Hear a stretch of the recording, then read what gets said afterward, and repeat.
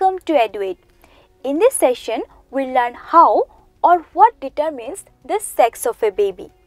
Students, by now we know how the traits get transferred. We also know that both the male and the female gametes fuse to form the progeny.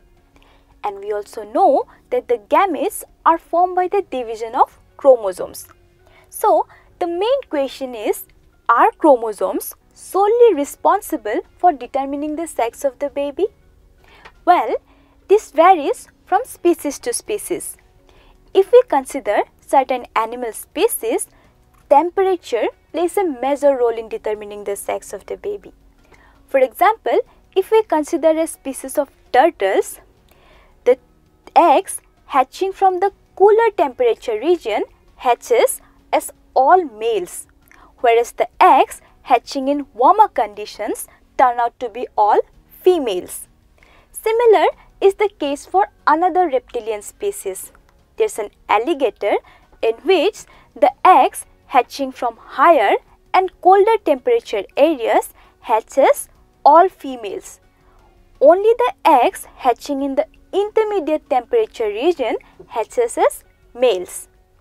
And there are certain species of snails in which the individuals can transform themselves from males to females and vice versa. But this isn't the case for human beings. In human beings, the sex of the baby is determined genetically. Let us see how. We know that in a human cell, there are 23 pairs of chromosomes. Of these, 22 pairs are autosomes and they are same in both males and females. The difference is in the 23rd pair, which is the sex chromosome. There are two types of sex chromosomes, the X chromosome and the Y chromosome. In males, both the X and the Y chromosomes are present. Therefore, half of the male gametes will have X chromosome and the other half will have the Y chromosome. But in females, only X chromosome is present, which means all the female gametes will have X chromosome. Students, in the chapter How Organisms Reproduce, we have learned that in case of humans, for a baby to be formed, both the male and the female gametes have to fuse. The sex of the baby depends on what happens at fertilization. Let's take two cases. The first case, if a sperm carrying an X chromosome fertilizes the ovum which already has an X chromosome, then the child born will be a female or a girl child.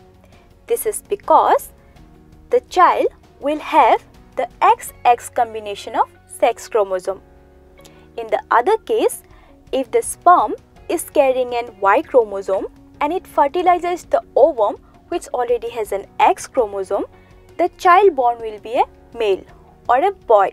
This is because the child will have the XY combination of sex chromosome. So, we see that it is the sperm or the male gamete which is responsible for determining the sex of the baby.